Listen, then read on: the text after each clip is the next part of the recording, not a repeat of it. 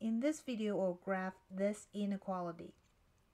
So first, we'll leave y by itself so it's easier for us to graph. So write down the inequality.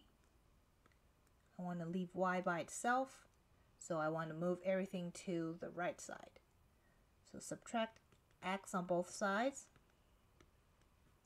You have negative 2y is greater than or equal to negative x plus 3. Divide both sides by negative 2.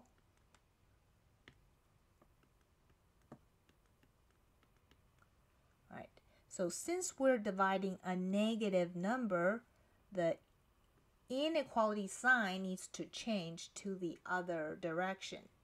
So greater than or equal to becomes less than or equal to, because we're dividing by a negative number. If you divide by a positive number, the sign won't change the direction.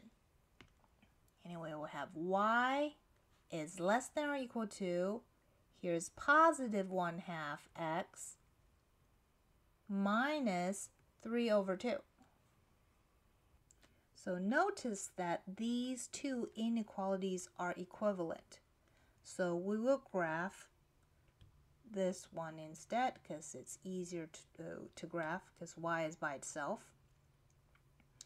Alright, so first we'll graph the line. Y is equal to 1/2 x minus 3 over 2. The slope is 1/2. Y-intercept is negative 3 over 2, which is negative 1.5. So find negative 1.5, it's around here, first point. Second point, we'll find it using the slope 1 over 2. That means go up by 1 and to the right by 2. 1, 2. Okay. Now we're going to connect the 2 points with a solid line because we do have the equal sign here. So connect the 2 points with a solid line. Then we'll decide which side to shade. We'll look at this equation. It's less than or equal to, so we're going to shade below.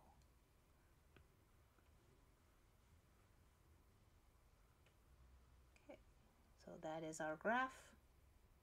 Now on your own, I want you to graph this inequality. When you're done, you can unpause your video and check the answer. Here's the answer.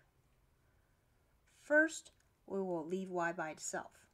So let me write down the inequality over here again. To leave y by itself, let's move everything to the other side. So you have 2y is less than negative 3x plus 4. Now divide both sides by 2. So since we're dividing a positive number on both sides, you don't have to change the inequality sign. So you have y is less than negative 3 over 2x plus 2. Right. So graph the line y is equal to negative 3 over 2x plus 2 first. The slope is negative 3 over 2. And the y-intercept is 2. So start with the y-intercept, which is at 2. Use the slope, negative 3 over 2, to find the second point. So go down by 1, 2, 3. To the right by 1, 2. This is the second point. Okay, so now we're going to connect the 2 points with a dashed line. That's right, because we're having less than, not less than or equal to. So connect the 2 points with a dashed line.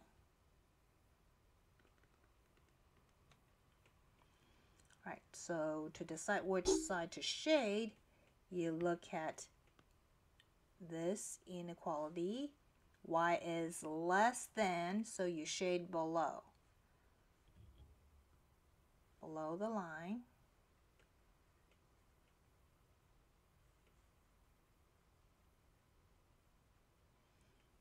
Of course, you can always use the test point method to find which side to shade. And see you in the next video.